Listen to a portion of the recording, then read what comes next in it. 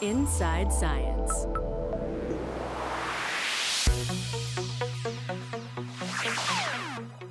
Meteoroids, meteors, meteor showers, and meteorites. With so many similar names, it's easy to get them confused. Let's sort out these space rocks.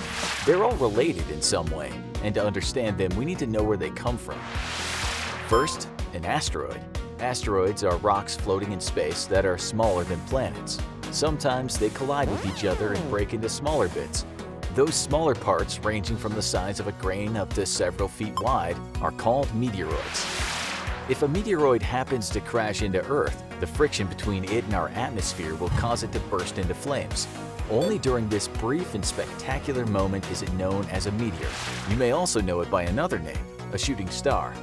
But it isn't a star at all, and the bright tail trailing behind it is quite literally just a load of hot air that glows as the meteor zooms through the atmosphere. And whenever multiple meteors enter the Earth's atmosphere over a short period of time, it's called a meteor shower. Some meteor showers occur annually, as Earth moves through the same streams of debris left behind by certain comets every year.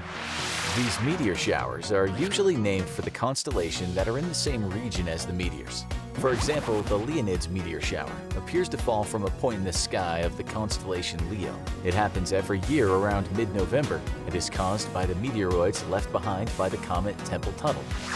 But as soon as meteors hit the ground, if they're tough enough to survive the trial by fire through the atmosphere, they become meteorites. Scientists estimate that on average about 50 tons of meteorite material fall to the Earth's atmosphere each day. For most of the meteors, the fiery trip through the atmosphere would cause them to disintegrate into tiny bits and burn up completely.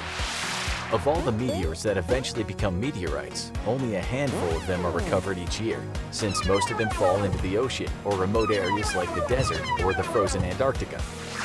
So meteoroids, meteors, and meteorites are more like names for different stages of the life of a space rock that fell to Earth.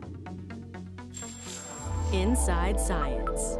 If you enjoyed this edition, follow us on the web and social media. Powered by the American Institute of Physics and a coalition of underwriters.